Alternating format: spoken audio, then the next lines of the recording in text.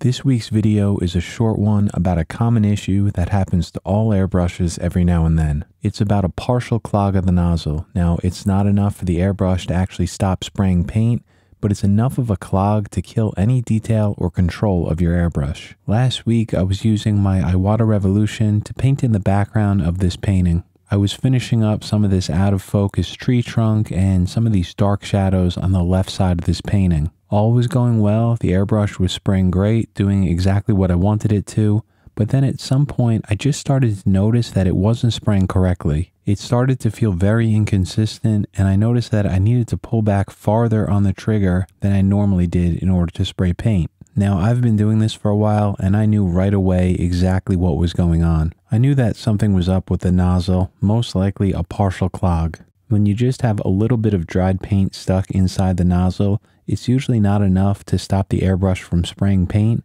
but it's enough to make it spray poorly and just feel very inconsistent. One quick way to test this is to retract the needle and reinsert it a few times like what I'm doing here. You should be able to feel a positive stop where the needle seats into the nozzle, but here I was noticing kind of a squishy feeling, meaning that there was definitely something in the nozzle. And just make sure that you don't use any real pressure on this. You just want to make sure that you insert the needle gently. If that partial clog is very small, you're not going to feel anything with the needle test. But if you just feel like the airbrush is not spraying as well as it used to, I recommend trying this out. What I'm doing here is unscrewing the front of the airbrush, that nozzle cap. And because this airbrush, the Iwata Revolution, has one of those small screw-in nozzles, I'm going to use this tool to remove it. If you have an airbrush with a small nozzle like this, I always recommend picking up this tool. It just makes it so much easier to do and much less likely to break. But if your airbrush has a larger floating, self-centering nozzle, this cleaning process is going to be so much easier to do. These small screw-in nozzles are just a bit more difficult, but anyone can do it and it's pretty straightforward.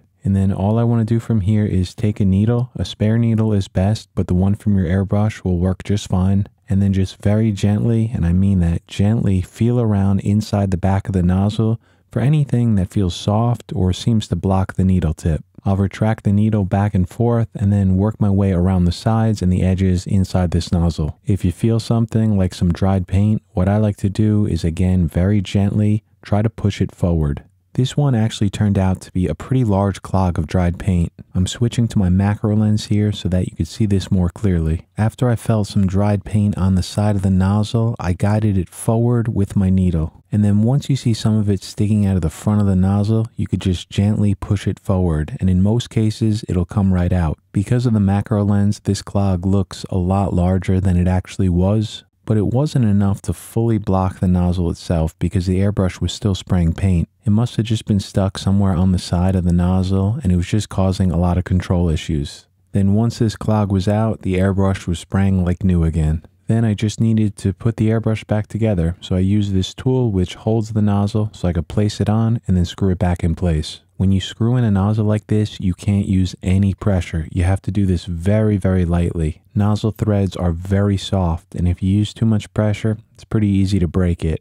Then screw back on the air cap, reinsert this needle, and this airbrush is back to spraying like it's supposed to. So now a few tips. Sometimes the clog is very large. When you have a large clog, it's pretty obvious because the airbrush is not going to spray paint. You'll also notice that when you press down and pull back for air, you're going to see bubbles in the cup. That means you have a clog in the nozzle fully blocking the paint flow. If that clog of dried paint is too large to push through the front of the nozzle, like I just showed, then you're going to need to use a solvent to help soften it and break it down. The solvent that you need depends on the type of paint that you're using. Acetone works pretty well for most types of paint, solvent and water-based, but these days I only use water-based acrylics, and my favorite is this stuff called 4008 Restorer, and that's made by Createx. I'll pour some of this stuff in a glass jar and then I'll just soak the nozzle and the nozzle head in it, and I'll do this for about 10 minutes, and after that time the clog usually just falls out on its own. But if it doesn't, at this point it's usually soft enough just to poke out the front of the airbrush like I showed before. Just make sure that you rinse off all these parts with some water before you install them back on the airbrush. And sometimes that partial clog is too small to feel with the needle or to push out. So again, just soak it in this solvent and then you can kind of use some tweezers to shake it around.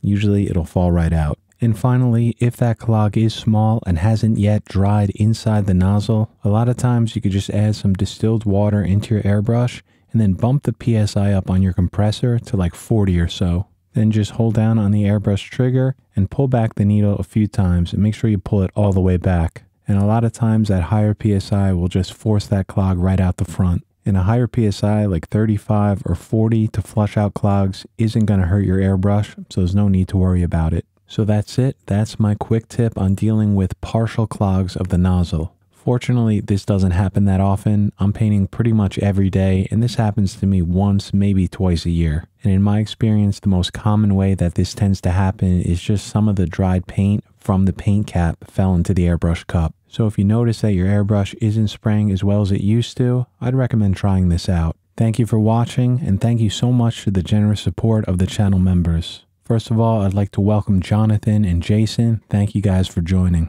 I'd also like to thank Serge for upgrading to a tier 3. That was very nice of you, so thank you. And I also want to say thank you to Marco for the super thanks in the video from a few weeks ago. And of course, thank you so much to the current channel members that you see scrolling up on the screen right now. I will be personally thanking all of you in next week's video, especially some of the long-term members. You guys have been so generous, so thank you so much. I'll be back here next week. We're going to get back to some painting, the one that you saw earlier in this video. So I'll see you back here then.